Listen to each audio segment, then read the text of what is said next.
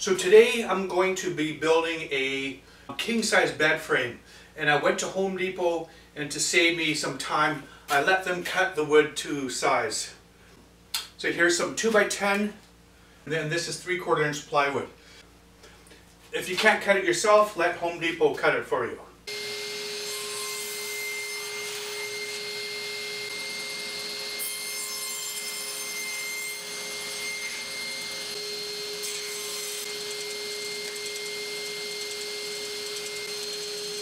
The boards I got from Home Depot, and if they're too long, you can just use a small skill saw to get the right length.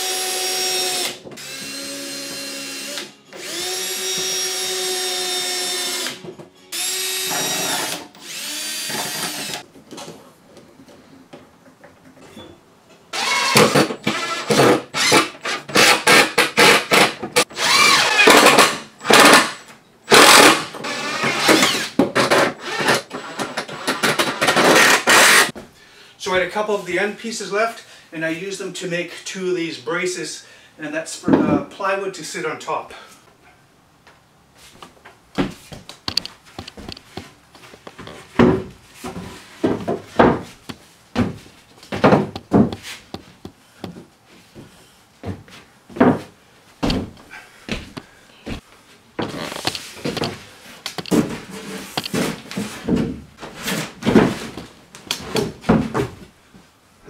Okay, looks good. Now all I have to do is put a few screws in, and then we're ready for the mattress.